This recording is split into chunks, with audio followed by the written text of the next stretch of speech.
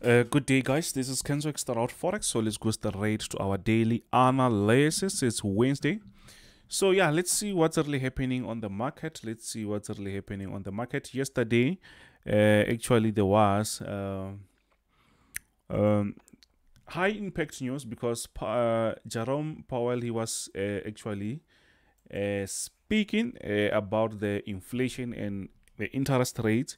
Actually, that pushed the market to go sideways, or yeah, the market was like seriously volatile. But unfortunately, during those times, because by the speech you can't actually know or gauge whatever they say in there, you can't just send the signal, you see. So, and today, since it's Wednesday, we're not going to have our live session. I will be going somewhere very quick. Then tomorrow, yes, it's where we can actually go on the live session. That's why I'm sending a daily analysis. So what's really happening actually here? This is Euro USD, by the way. You can see that actually we are actually on a very nice uptrend. You can see, firstly, this is our trend line. There, this actually to me is the stronger support that we have. Let me draw double lines. This is actually the support that we have. You can see that the market, since respecting this area, the market never tried to even break this area. But since that, the market started to push the upside, and around this area we can also have a support line, which let's draw that. I think it makes sense. So actually, you can still do double lines there, but I'm not going to draw that. We can still do double lines, but you can see the market respected this area several times. Even now, actually, the market can still push to the upside. And we still have another support on the bottom side, which means actually we just need to focus on this support area. If the market is respecting that, yes, we can continue buying, you see. So what we have here is it's counter trend line, because it's inside this trend. So it means it's a continuation of the trend, which shows that the trend is very strong. So let me just draw the second one. So what we see here is, I think the market can still try to push the upside. Because it seems like the market is moving like this.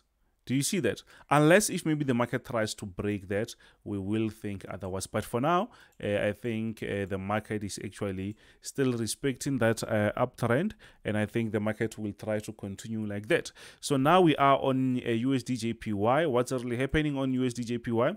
I think it's quite straightforward. It's quite simple. What I see here is the market has been going down. It's been pushing lower and lower. And we also pointed out some areas where the market was respecting, while at the same time pushing to the lower side. Actually, we were on a very nice downtrend, very strong. But what we see here is the market broke out of that. Resistance, which was very strong, by the way.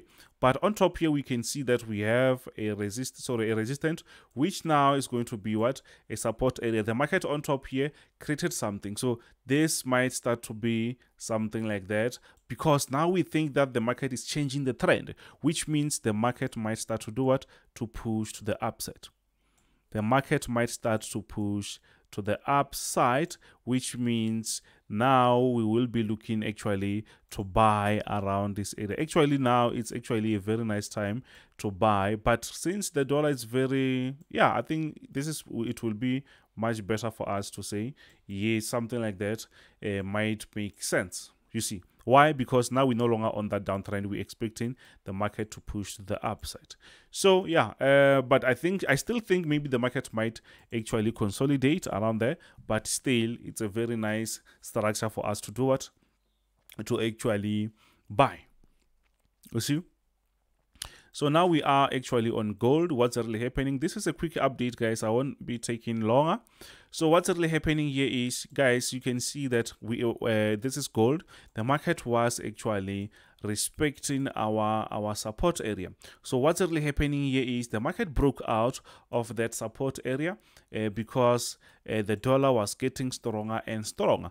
But what happens here, it seems like that is changing. The market broke out, created a very nice ranging move, you can see, but it seems like the market wants to go back on that support on that bullish momentum. But we will see around this area what will happen. If the market keeps pushing up, it means the market is no longer under that bearish momentum. The market is going to go back on that uptrend, and we will start to think about buying. We will start to think about doing what? Buying gold. But for now, it's better for us to relax and wait few hours. Maybe the market will show us. If maybe it pushes lower, it's also fine. We will think, oh, maybe the market wants to give us something. Remember, with ranging moves like this, we don't just jump on the market between that. We wait for the market actually to do what? To break the area.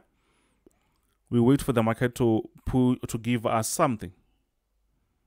To give us something before we say it's a buy or it's a sell. I hope you understand that. I hope you understand that. So yeah, actually, let me see. Let's push to the next one. Actually, I'm getting late. I have to send this as quick as possible. So now we are on US oil. What's really happening on US oil, guys? You can easily see that, yes, the market is actually doing what? The market is actually on a nice downtrend. The market is pushing lower and lower. The market is pushing lower and lower. That's why we call that a downtrend. But when we go deeper there, or when we go actually on the structures, we start to see that the market created another structure inside that downtrend. And now their structure, it's like actually the market is just consolidating around this area. So I'm expecting the market to do what? To maybe push up before we see another push, maybe to the downside. So that's why actually we had a hit and run.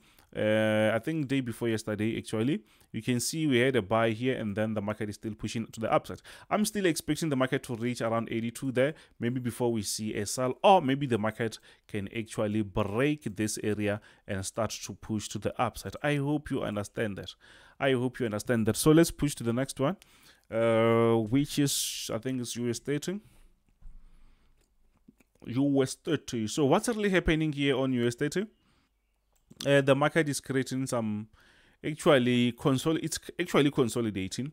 But let's go actually and just to understand that you can see that on top there we had some very nice bearish move. A resistant move where the market is respecting, and is still currently respecting. On the bottom side, we also have a support. You can see that. But currently, what is important now is we have a resistant area on top. Do you see that? Let me remove this first. So we have this horizontal area. You can see around this area, the market was playing around that. So if we draw something there, it will make sense. And even on the bottom, we see that we have something. So we have actually something like this, and the market is just moving around like that. So where even yesterday, the market pushed up, down, up. I was watching that, obviously, but what I see is the market is purely consolidating around these zones, resistance and support. So what can we do? And the market actually respected this thing, like this area, like quite some time, and the market was seriously moving because there was also some economic news, high impact news. So you can easily see even now the market just touched that. It seems like the market will be going down. You can see the market touched this area several times. Even yesterday, actually, the market was doing that. So, but what I'm waiting for, actually, I'm just waiting for the market to get out of this resistance just to push the upside, because we saw on NASDAQ that the market is now pushing to the upside. The market is pushing to the upside. That's why, actually, for now, it's risky even on NASDAQ, because once you see structures like this, once this market respects this, mostly even the NASDAQs will follow. So that's why we just need a nice breakout. Maybe even on the NASDAQ, the market will just shoot to the upside. you see. But it's sometimes risky to trade during the speech, because you don't actually know what will the market do, you see. So and we've been having this sell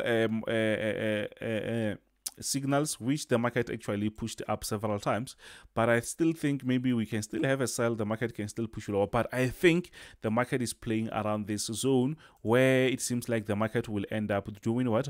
The market might end up pushing actually, or breaking out. That's what I see. But let's wait and see. But I think where we are now, it's still a good time for us to actually sell. So now we are actually on NASDAQ. We are actually on NASDAQ. What happened actually yesterday was, yes, before you can see that yes, the market is actually doing what? The market is actually on an uptrend. The market is still pushing to the upside. We're just looking for what? For buy positions. And for those who don't know, guys, we don't easily just get trades there. Sometimes when you don't send the trades, people, they get angry and say, oh, we don't really... Sometimes it's not easy to trade when the market is just consolidating. Sometimes we wait. There's other days where we're not going to trade. So I hope you understand that. So if you start to understand that not every day is going to be fruitful, or maybe we're not going to get any signal, you're supposed to understand that. So the market actually, it was around here, the market pushed up, then a few seconds later the market came down again, but before that again the market pushed up again. So that shows us that, you know what, that was actually the news. It was not safe. You can still make money, but at the same time you can still lose money, you see. So on top there you can see that yes, we are still actually on an uptrend. But on top, it seems like the market is actually trying to create something. I don't know if maybe that it's a resistance, but for us to say we buy, we'd rather wait for the market to come around this area before we see the market is going to shoot up, or maybe the market to break this area. So this is the one which is actually confusing, because maybe the market doesn't really respect that. What if maybe the market wants to respect the horizontal one? That is something that sometimes we have some issues with, because the market can just use this type of structure to respect and not follow whatever that I tried to show you like that, you see. So, but it's still not different. So I think the best way is to use the horizontal one. If the market pushes above, yes, I will do what? I will buy. If not, maybe we will wait for the market to come around the support area before we say maybe we can shoot to the upside. Or maybe the market will have some other structures that maybe we'll try to break. But if that happens, we will see that happening. We will just see, then we'll consider selling. But for now, we're just looking for buy positions. But the market has been creating some crazy moves. You can see the candlestick, this one and that one. You can see that it was not easy to play around the market. So don't forget that, guys, we actually have a limited special. We have a limited special. If you want to join the team, let me know. Let me know, just WhatsApp me or Telegram me. But today I won't be that available. I think maybe tomorrow, yes, I'll be available. But today I will be trying to figure out some other things. I will have to go to those and fix other things. But for now, yes, if you want to talk to me, just let me know. I will try. Some people, they will try to help you with that. So yeah, and there's also the link on my description. You can check that. Then you can get everything. So don't forget to smash that subscribe button, like, share with your friends. This is Kenzo, Xtrahot Forex. Bye.